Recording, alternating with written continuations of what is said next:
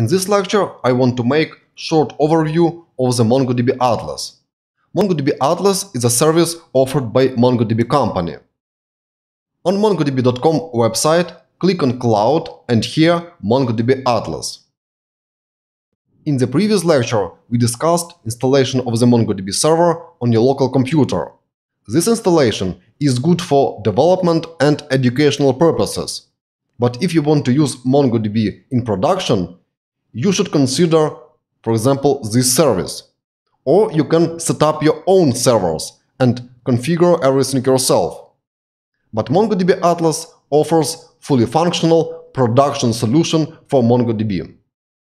And it is very easy to use. In order to use MongoDB Atlas, you need to have account at mongodb.com. If you don't have it, you can create it here. After creation of the account, you will be able to create new MongoDB Atlas cluster. I have already created one, and I will show you now how it looks. Here is example of the cluster.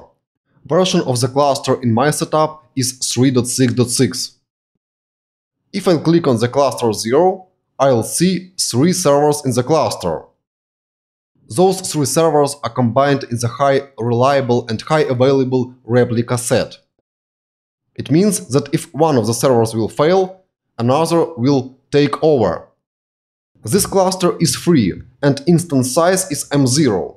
If I'll go back to tab about MongoDB Atlas and scroll down here to the pricing, you will see that there is a free option with 512 megabytes of storage and shared RAM available. And this allows you to play with MongoDB Atlas, use it for development or educational purposes. But if you really need production version, you can consider other plans, like Basic, Pro or Enterprise. Okay, let's get back to the cluster and go back to the list of the clusters. Here near the cluster 0, click on the Connect button, and here in the pop-up window you'll see different connection methods that you can use in order to connect to this MongoDB Atlas cluster. Make sure that your public IP address is added to the IP whitelist. Now I'll show you how to connect to this MongoDB Atlas cluster from my local computer.